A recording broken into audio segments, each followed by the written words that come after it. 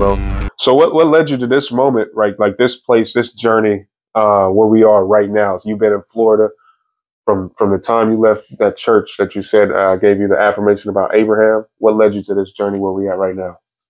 Man, God led us here. Just a series of events, paying attention.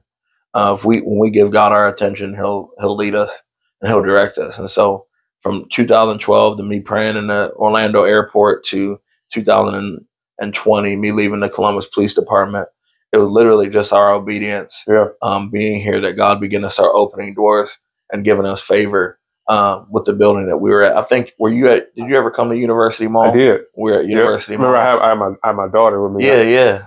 We were at University Mall. And that's right. Upstairs by the food court. Yeah. We had at University Mall, and then the Lord opened this door for us to be here at Crest Community, and we're still believing for our own building. So what's funny about that is we first went to your church in the University Mall, and I had my sons with me. And they were like, "What are we doing? We church on Saturday? Like, why are we?"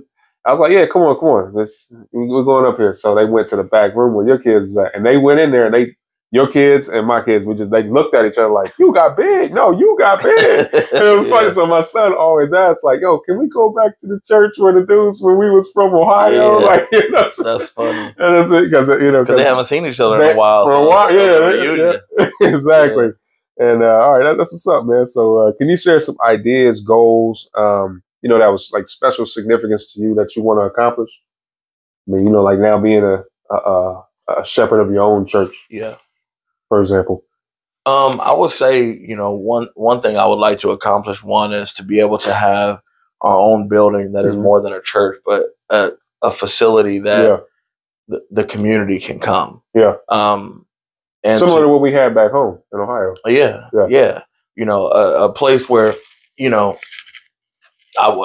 dream is to have a church with a full-time school. Yeah. Is what we're planning on doing. A full-time coffee shop where people can come, really kind of like this, area where people can come, and there'll be a podcast studio. There's office spaces that people can come and work in, but really kind of develop something where the community can come, whether Christian or not Christian, during the week. And then obviously have our services on Sundays, but then also too, as an entrepreneur, to become a philanthropist so that I can help create opportunities for other people, employment opportunities for people, help other people dream, help other people who have entrepreneurial desires to have generational wealth and stuff like that. Train people, help people, raise people up.